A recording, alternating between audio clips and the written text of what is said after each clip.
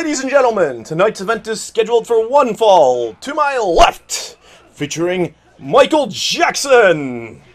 And to my right, Hillary Clinton. Yeah, we're looking at one of the weirdest boxing games out there. This is Ready to Rumble Round 2. This one's coming at you at PlayStation 2, Dreamcast, and N64. How's this going to stack up? Keep watching. Ready to Rumble was an arcade boxing series, and it was a fun arcade boxing series because it didn't take the sport serious. It wasn't your Knockout Kings or King of the Ring or any of the other stuff. It actually just said, hey, we're going to take a loose boxing, throw it in there, have a whole bunch of random characters, get some power-ups in there, and have fun with the sport. I mean, that's awesome. And in addition to having fun, they threw in some celebrities. Like I said, Michael Jackson, Hillary Clinton, Bill Clinton, Shaquille O'Neal. They're just having a good time with it. Now, what I like about this game is it is a competent boxer. I mean, you basically have a right and left for your high and low, and then you have a high and low block. Pretty simple controls. You can't really mess it up. And then pushing different ways on your stick is also going to give you different moves. Easy enough. Fun. In fact, I had when I did my play along with this one, had a bunch of neighbor kids over, and then my son, we were all sitting there just duking it out, having just a good time playing this game. It is a lot of fun to play, especially in groups, especially when you all don't know what you're doing.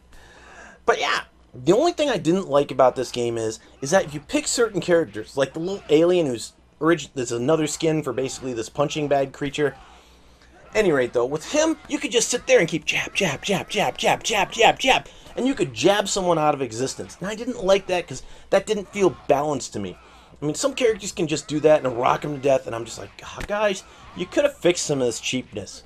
C'est la vie. What are you going to do? At any rate, though, is this the right game for you? And if you're looking for a fun, not too serious boxing title, one that you can just, like I said, have a party with, get around, and just play the living daylights out of, Ready to Rumble and Ready to Rumble Round 2 are fun games. I do recommend the series. I wish this series would come back.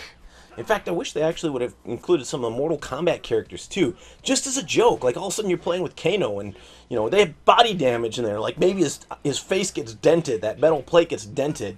That would have been kind of cool. Of course, there's always Mama Tua who wears so much makeup. It's like, Mimi Bobek, you can't tell if you've hit her. But at any rate, though, it was a fun game, and I recommend this one strongly. Morally speaking, you've got boxing. This is boxing, all right? And if you have an issue with boxing, any pugilistic expectations of then say no. This is one you may not want your kids playing. Also, some of the female characters. Boxing is supposed to be a sports bra, essentially a sports bra and shorts for women. And some of them try and make that sexy, and I'm just kind of like, that doesn't work in a ring, sweetie. No. But apart from that, though, it is a pretty clean boxer, and I would recommend it. Moral Gamer, moralgamer.com. Remember to like, subscribe, comment, share, because we do enjoy hearing from you. This has been Ready to Rumble Round 2, and we hope to see you next time.